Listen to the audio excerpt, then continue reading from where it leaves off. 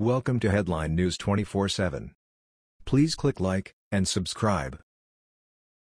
Sessions tightens asylum standards, domestic violence no longer enough for valid claim. Attorney General Jeff Sessions said Monday that fear of domestic abuse alone is not enough to qualify for asylum, a ruling that could affect thousands of migrants from Central America who say they are fleeing violence in their home countries.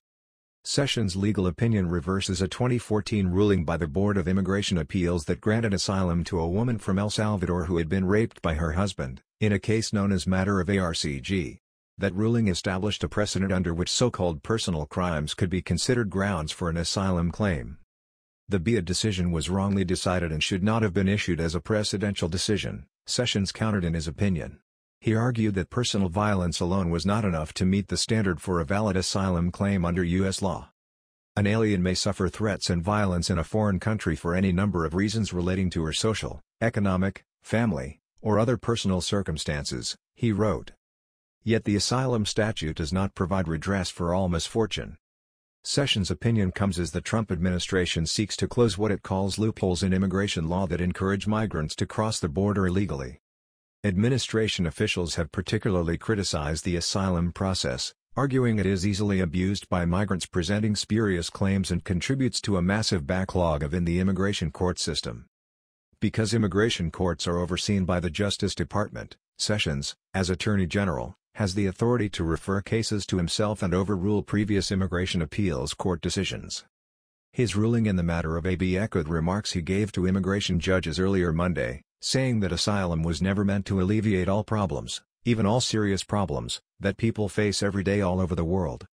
Sessions' opinion raises the bar for victims of crime to qualify for asylum protections.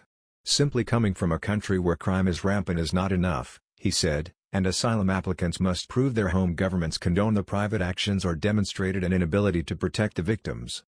The tighter standards bring the asylum process in line with that prescribed by the Immigration and Nationality Act, Sessions argued. The INA allows the government to grant asylum to people who have been persecuted on account of their race, religion, nationality, membership in a particular social group, or political opinion. Although there may be exceptional circumstances when victims of private criminal activity could meet these requirements, they must satisfy established standards when seeking asylum, Sessions wrote. Such applicants must establish membership in a particular and socially distinct group that exists independently of the alleged underlying harm, demonstrate that their persecutors harmed them on account of their membership in that group rather than for personal reasons, and establish that the government protection from such harm in their home country is so lacking that their persecutors' actions can be attributed to the government. That was the news. We thought you might be interested in knowing about this. Please click like and subscribe. Thank you.